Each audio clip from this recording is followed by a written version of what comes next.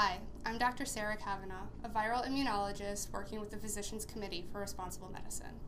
I'd like to bring to your attention plans proposed by the Taiwanese government to infect at least 14 Beagle puppies with rabies virus, and to allow these puppies to develop full-blown rabies.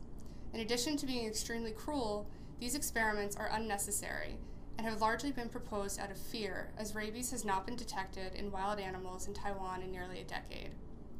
However, researchers can determine whether current vaccines protect against this virus without infecting any animals at all. Please sign our petition asking the Taiwanese government to abandon plans to infect Beagle puppies in favor of rapid, cost-effective, cruelty-free methods, and to vaccinate 100% of pet and stray dogs ahead of World Rabies Day on September 28th. Thank you.